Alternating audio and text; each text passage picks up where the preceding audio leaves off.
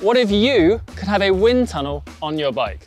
Loads of brands have promised real-time on-bike drag measurements in the past, but so far, none of them have gone mainstream. Could that all be about to change though? We are here at Palmer Park Velodrome in Reading to test out BodyRocket, a new on-bike direct force drag measurement system. Does it work? Let's find out. I don't think I'll be making world tour next year. A watt saving of 20.4 watts. And in terms of pricing, like what are we talking about? All right, so before I jump on the bike, let me just talk you through what I'm going to be riding today. So this is the bike that we're testing on today. As you can see, it is like a BMC TT bike. And basically the BodyRocket system is underneath the kind of extensions, underneath the saddle, and then in the pedals. Now this thing here, this little box is the kind of like the brains of the system. But as we saw on the kind of other bike, the kind of more like polished prototype bike, that's eventually going to be hidden away inside the other bits in production versions. Now essentially, the BodyRocket system gives you effectively like a wind tunnel on your bike by using like a scale underneath all the contact points. Because when you're in a wind tunnel, obviously everyone thinks of the kind of the airflow sucking over you, but it's actually what's measuring that drag is the scale that sits underneath the bike.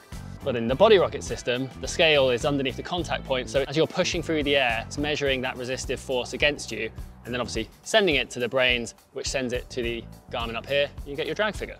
Up front, they've also got an aero sensor, which is by another company called Aero Sensor, and this is just measuring the wind speed. Now, BodyRocket did say that they were going to develop one of their own, but there are also other people already making these on the market, and so instead of just kind of having to do all that research and development themselves, they're just going to partner with other people for this little bit. But on their kind of own version, it will have their own technology and packaging and all that sort of stuff. And the other thing that's kind of interesting is that the pedal sensors are also power meter pedals. So as effectively as part of this system, you're also getting a power meter pedal as well. So you won't need one on your bike if you did eventually get one.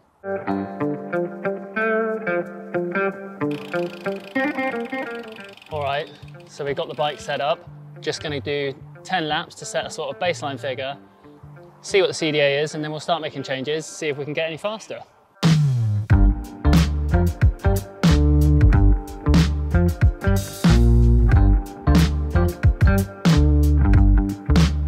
All right, so here's your baseline run. It came in at 0.204 meters squared. Of course, we are just recording you, just the rider, because we're isolating you from the bike.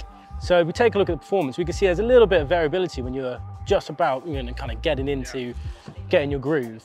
And then this is basically the break we saw in your, changing, squirming around on the bike.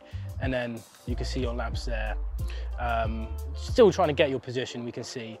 But what's one of the main chunks of my work is actually trying to bring that expert into the room. And that expert takes a form of the BodyRocket Individualized Artificial Intelligence Network, or Brian. Brian here is your extremely friendly, extremely helpful aerodynamic expert. It allows a rider to not have to think about aerodynamics, not have to think about what they're gonna make of their testing protocol, and actually just get out and ride. Because that's what everyone wants to do anyway. So here I actually had a listen to you when you walked in. I actually put a couple of things about the cask, and you've got the cask Bambino. So I just asked Brian, give me a protocol. And because I haven't given Brian any more information, Brian's turned around and gone, hey, do a short reach, do a long reach, and do an extension angle increase, an extension angle decrease. And this is just a parameter sweep. And this is what most professional aerodynamicists will do. They'll make you do a parameter sweep to the extremes to see how your body reacts, and then adjust for that accordingly.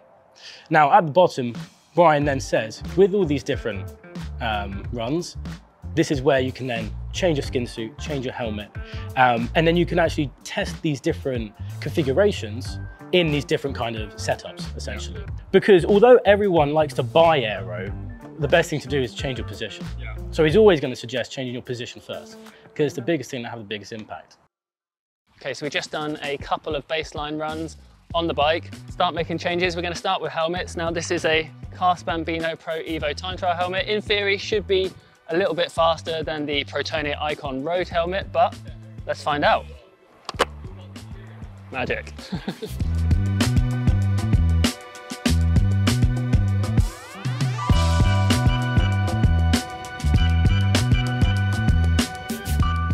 with this, the question I would have is like, so okay, so say if you've given it that, it's given you the protocol. Yeah. You go do it. Can you then feed back your like results to Brian and have it analyze those and make sort of further suggestions? Yes, you can. Brian can analyze your data, tell you what runs have the lowest CDA, and most importantly, to me at least, tell you whether you can trust that data. If the conditions change during the day, if you have crazy lap by lap variability, then Brian's going to flag it and go, hey, this is a little bit off. Go and go and repeat this, or dig into it further. And by digging into it further as well, like that expert, not only has Brian got that knowledge base, Brian's got eyes. Yeah. So if you have the luxury of popping the camera to the side of the track, you can actually then leave a video recording, and what we can then do is take a look at your pose on the bike. Now this is early research, but this means that you don't have to have motion capture markers put on your body. You don't need to have inertial measurement units to track where your joints are. Just from a photo, we can then determine where your joints are, tell you about your torso angle and your head angle, and then throughout that testing session, see whether your position has actually drifted throughout the day. So if there is that variability, Brian can say, this is why it is. And the important thing to note still is, there is all this information, there is all this data, but the rider doesn't have to worry about it. It's all processed, and it's brought to the rider on a silver platter. So then they just know what they need to do to get faster and then win some races. All right, so we've done helmets. Now, obviously, as you can see, I've changed into a time trial skin suit. Now, this is a no pins flow suit. Going to see how it compares to our just kind of standard BikeRadar jersey and shorts.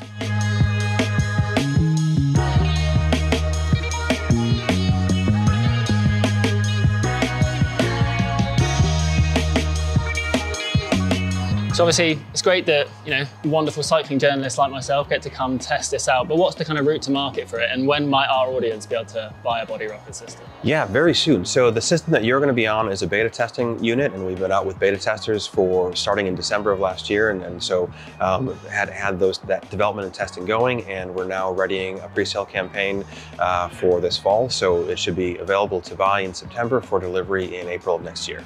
And in terms of pricing, like what are we talking about? We haven't locked it in yet, but it's going to be somewhere between 2,500 and 3,000 pounds. Okay, so obviously, that is a big number for a kind of one piece of kit. But if you were to consider how many times you can obviously use it compared to, going to a wind tunnel multiple times, I guess you can quickly see how that could become good value if you're making the most of it. Yeah, I mean, if you look at how many days or hours in a wind tunnel, it's not that many. And I like to point back to the original SRM and say, what are we, 25 years on, and it's about the same price that the original SRM cost. So in that sense, it's a screaming deal. What have you been talked into doing then, Simon? Well, I've been talked into doing a pursuit, basically, so a 3-kilometer race. They've said it's for data gathering purposes, but I kind of think they just want to see how rubbish I am. But I guess we'll find out. We're going to put a number on how rubbish I am, so that's fun, isn't it? So stay tuned for that.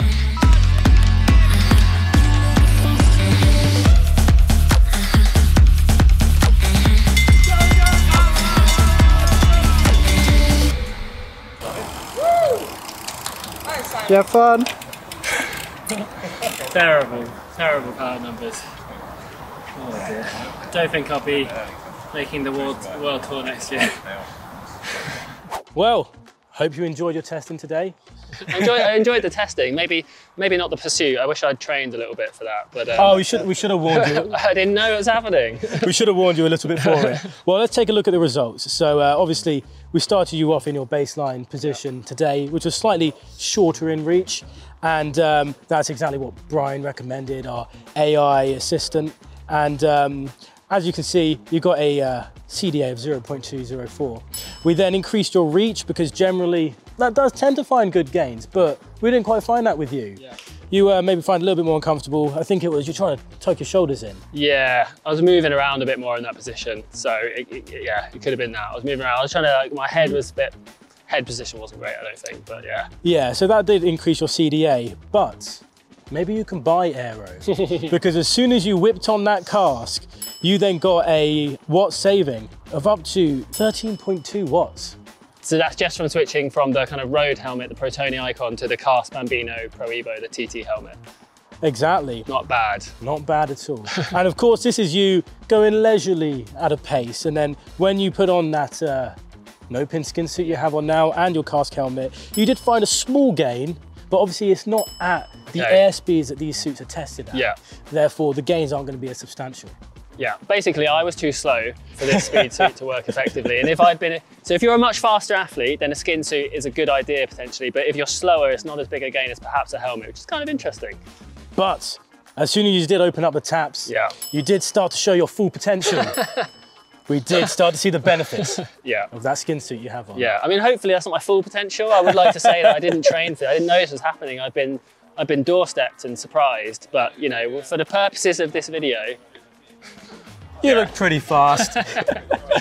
But like, so what was the total saving then from kind of like start to finish? So the total saving from start to finish, you're looking at 9.6 watts. But the big thing we changed was of course your position. Yeah. So if you then found that longer position more comfortable, let's say hypothetically, you found it more comfortable, then you'd be looking at a watt saving of 20.4 watts. Okay. Which is and so how many? And we only, you know, we've only done five runs there, really, haven't we? And like half a day's testing. Exactly. So in theory, you know, we could repeat this as many times as we wanted and keep looking for things. Exactly. And if you had your own system, you can go out yourself, test as much as you like. Yeah. Cool. Not bad. Right. Well, that was really interesting. I think most importantly, it worked, okay? We got some usable data. I could see the data changing as I made changes. I think the big challenge for them is going to be commercialization. I don't think the price is too big of a factor because, you know, this has the potential to make you much faster than buying a new bike, which could be more expensive.